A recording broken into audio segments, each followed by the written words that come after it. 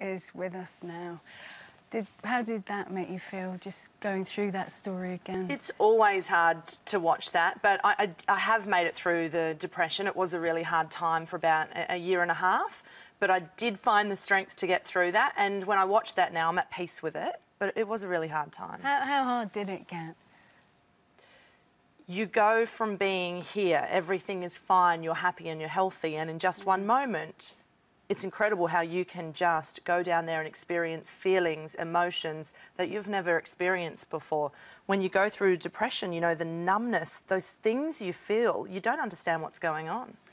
And I guess you couldn't get work, you were being talked about everywhere. You must have felt that everyone knew you, everyone knew your story, and that no one was ever going to employ you again. You know, I didn't worry about employment for a long time. My thoughts were with the Saldana family and trying to get back to being who I was. It's just the last 8 months where I'm like, OK, I want to work again, and it's been really hard.